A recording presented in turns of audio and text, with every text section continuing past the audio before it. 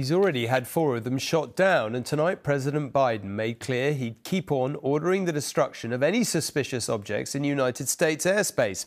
In his first formal comments on the subject, he said the violation of American sovereignty was unacceptable and he'd be raising the issue with China's President Xi. "I hope we are going to get to the bottom of it," Mr. Biden said.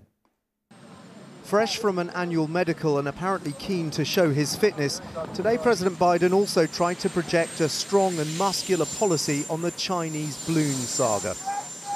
If any object presents a threat to the safety and security of the American people, I will take it down.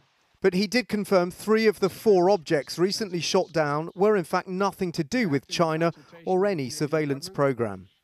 The intelligence community's current assessment is that these 3 objects were most likely balloons tied to private companies, recreation or research institutions studying weather or conducting other scientific research. Hey, Shot, it's going at it right now. He'd been fiercely criticised by Republicans for allowing the balloon to drift for so long before it was finally taken out. Oh, it's hit. That's my Air Force right there, buddy. Today he defended that decision, saying they'd learned more about China's capabilities. Our exports have lifted components of the Chinese balloon's payload off the ocean floor. We're analyzing them as I speak, and what we learn will strengthen our capabilities. Beijing today insisted the balloon had accidentally drifted into US airspace, lambasting Washington for escalating the situation. But footage has come to light of similar balloons spotted over Japan, showing more details of the payload underneath.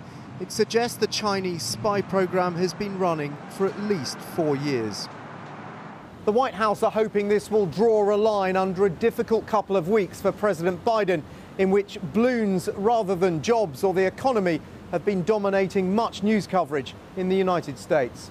I make no apologies for taking down that balloon. Thank you very much. But there are still many unanswered questions which President Biden seems unwilling to address. Dan Rivers, News at 10, Washington.